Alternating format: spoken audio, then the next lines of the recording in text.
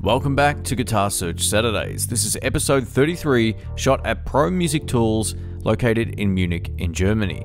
Rick and I drove around for probably an hour looking for this place. We must have gone past it a number of times and we totally missed it. That's because there's no signage out the front. This is a specialty shop, and if you're ever in the city of Munich, I can highly suggest going to check this out, especially if you're a fan of Music Man electric guitars.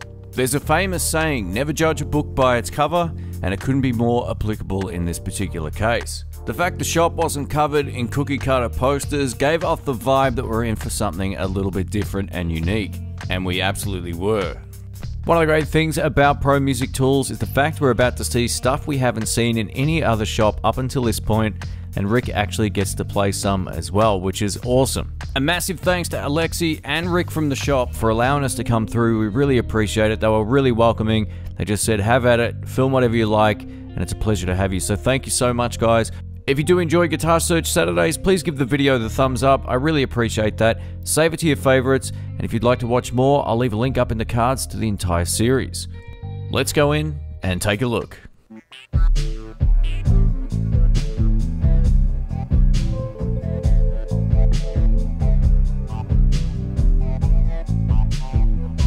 Instead of starting with guitars like I always do, I thought I'd mix things up and we'd start with the amplifiers. This is the Marshall JMC 2550 Silver Jubilee amplifier head. While you would assume this is either a 50 or a 25 watt amplifier, that's not actually what the 25 and 50 represent. The Silver Jubilee amplifiers were launched in 1987 to celebrate 25 years of Marshall amplification and the 50 years that Jim Marshall was in the music business. So you would think it's a power attenuation thing, but it isn't. These are a 20 watt amplifier that can also be dropped to 5 watts.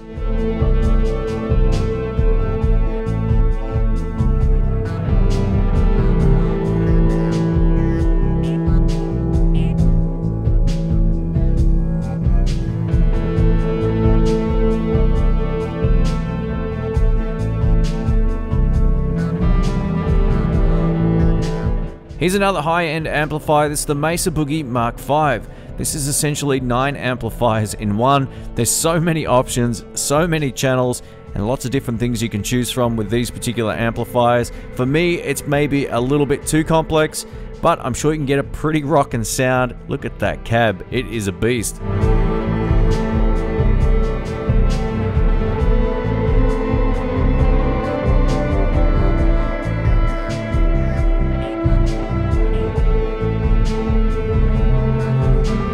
It's great to see a store that still has a live demo pedal board available in shop instead of having to go behind the counter, grabbing one out, hooking it all up, all that kind of stuff.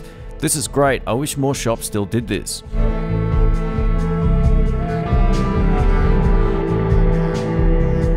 Cue the PV anthem. PV. It's been quite some time since we've seen a PV amplifier on Guitar Search Saturday, so I had to stop, play the anthem, and also just make a quick comment. Even up until this day, Classic 30s are a really solid amplifier, and they're loud enough to do most gigs. 30 watts is plenty, especially when you're talking valve amps.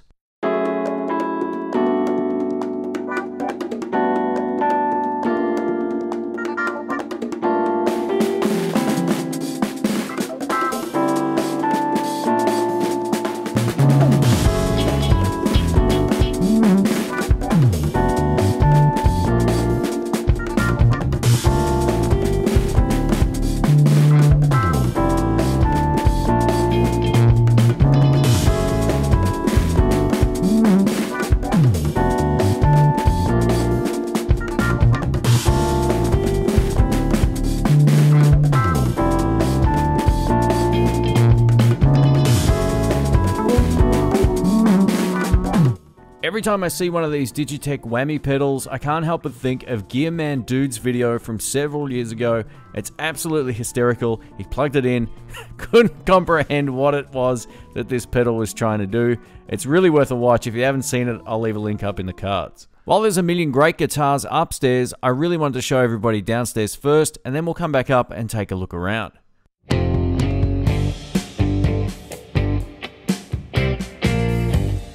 This downstairs section is awesome. No natural lighting, just a staircase that leads down to even more electric guitars. I love it. If you're a huge fan of Ibanez guitars, you'll definitely get a kick out of the range at Pro Music Tools. I gotta say, I'm really impressed with the quality of the finish on a lot of these Ibanez electric guitars. They look really, really great.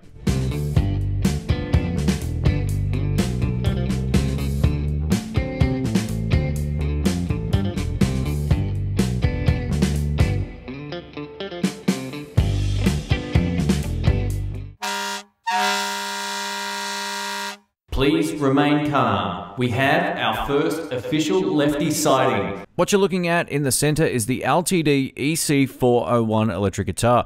One of the cool things about this particular guitar is the fact that it's got EMG 8160 active pickups. You know what? I have to try some active pickups at some point in my life. Michael Burks used them and he was a blues guy. I'm gonna have to give him a shot. Like I mentioned at the start, this is a specialty shop. Nothing but Sir and PRS are filling this section of the wall. How awesome is this?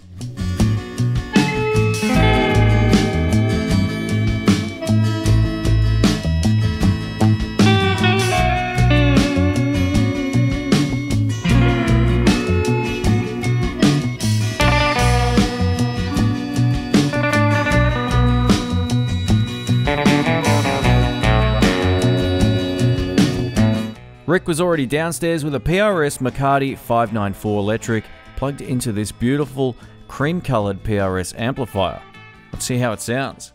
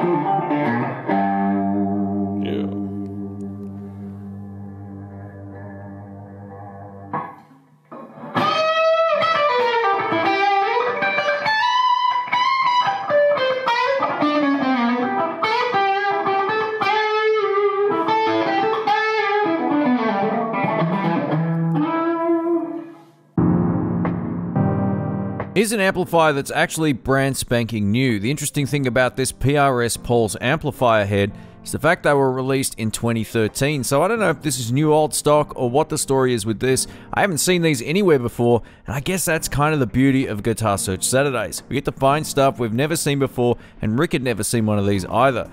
If you know more about these particular amplifiers and whether or not they're still getting made, please post in the comments below.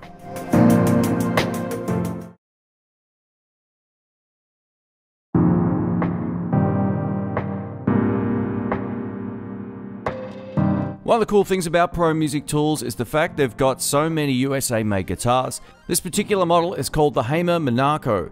It's a single cutaway, it's got the flame maple top, we have the mahogany neck and body, as well as an ebony fretboard. This top really holds its own with Gibson, PRS, and a number of other USA-made guitars. Please let me know in the comments what you think of this particular top.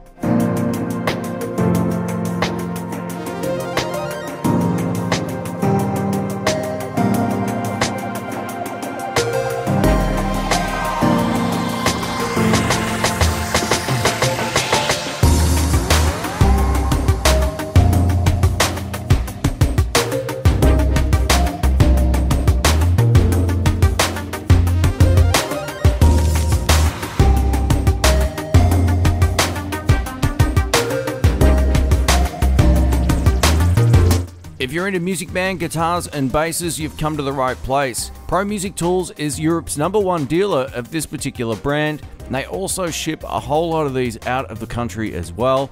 It's a real go-to destination for Music Man instruments, and you're about to see why.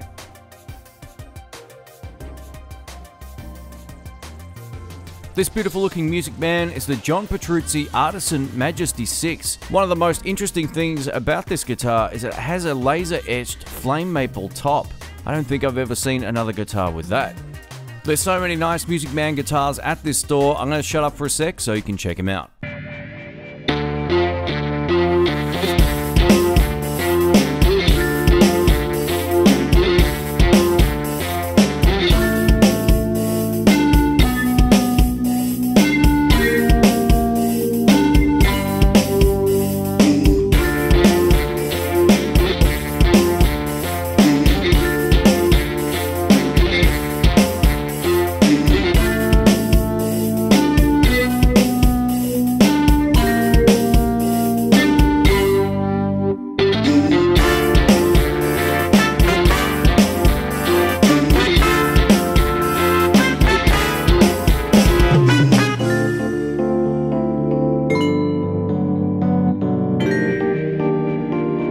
It's probably pretty clear now why this particular shop is Europe's #1 dealer of Music Man electric guitars and one of the top globally. They've got just about every guitar that's currently available in stock. This is crazy. I've never seen so many different types of finishes, colors, pickup combinations, and styles of Music Man guitars anywhere in the world. Speaking of Music Man guitars, Dr. Brick actually just picked up a Music Man Cutlass. Let's see how it sounds.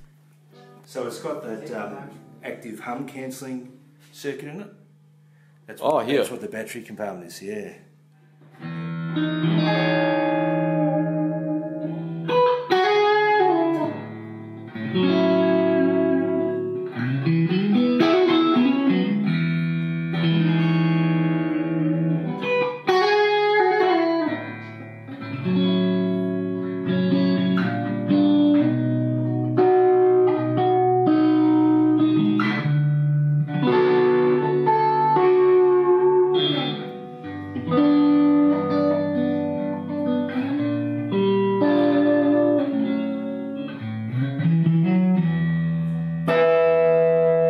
Man, what a tone.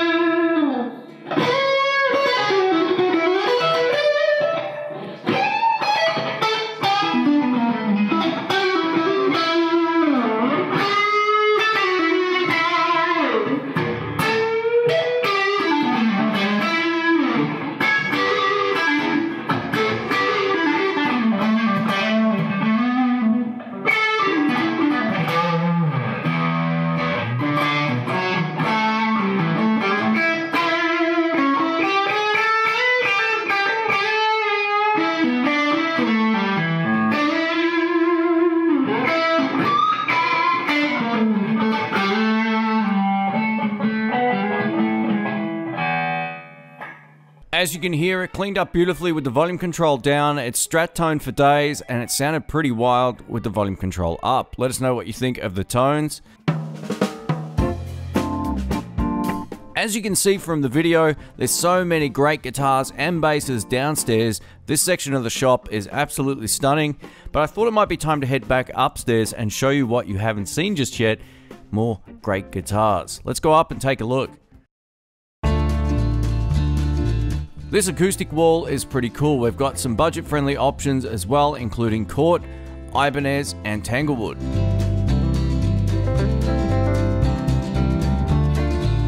Here's an acoustic guitar finish you don't see every day. This is an Ibanez acoustic with this sort of blue and teal kind of look. Interesting stuff.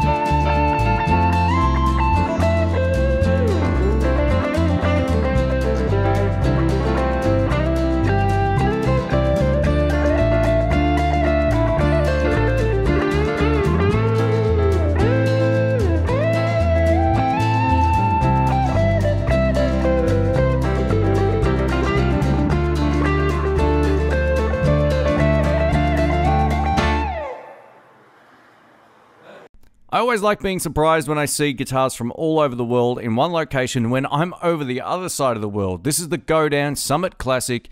Very reminiscent, I guess, of an LP or Les Paul style electric guitar. The shape is a little bit different. One of the main differences is, though, this has one tone control and one volume control. I much prefer this over having 4 controls on the front of any guitar. Go Down isn't a brand I see a whole lot in Australia, but I have run into it quite a bit while I've been in the USA.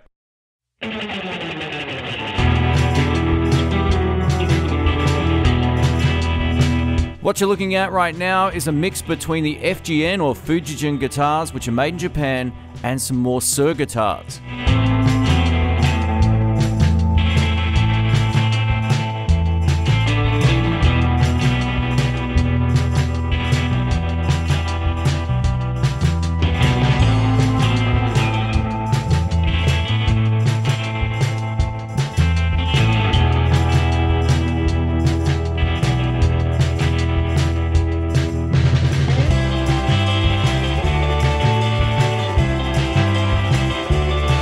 For those who don't know the history of Fujijin, they actually started making guitars way back in 1960. It was only recently, though, that they established themselves as their own brand with this particular name. Pretty cool, huh? They supplied a lot of OEM guitars to the rest of the world.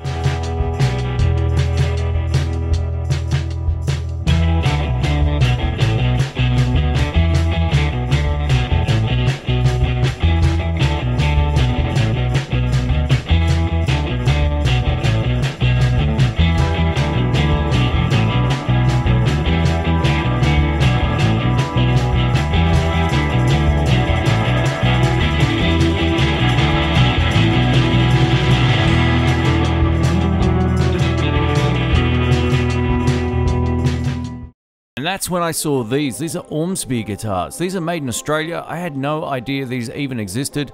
These might be some of the most unique looking electric guitars of all time. Check out, everything about them looks like it's on an angle and off-centered. While these aren't my type of guitar, I can definitely appreciate where they're coming from in terms of their design. They're doing something very, very different to a lot of other guitars you see in shops anywhere.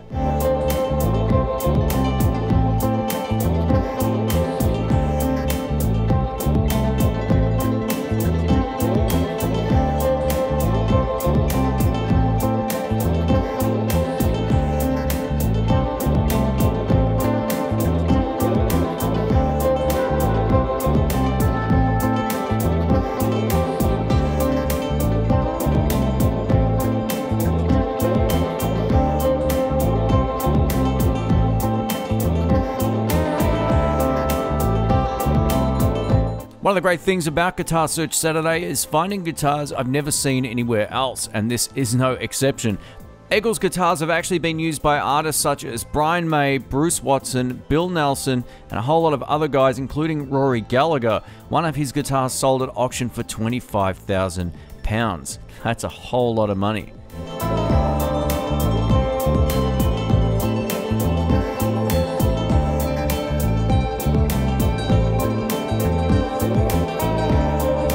Mayone's guitars and basses are made in Poland, and I've never seen these anywhere in the world up until going into Pro Music Tools. It's great to see a selection of guitars that I haven't seen anywhere else in any part of the world. I think that's the awesome thing about Europe. They tend to have other brands that aren't as common in the rest of the world, which I think is fantastic. Now, some of these guitars are production models, and you can see they've got very similar finishes, for example, those green guitars, but there's other ones that are unique to those particular guitars, and you'll never see that top again. Pretty wild.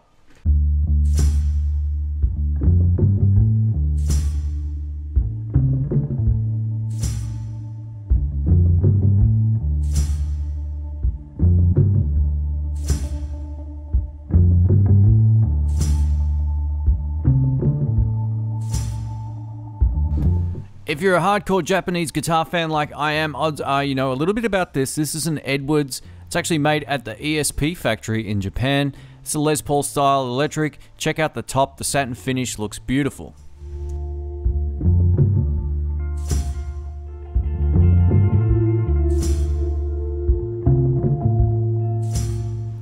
I only have one question to ask. Is 8 strings enough?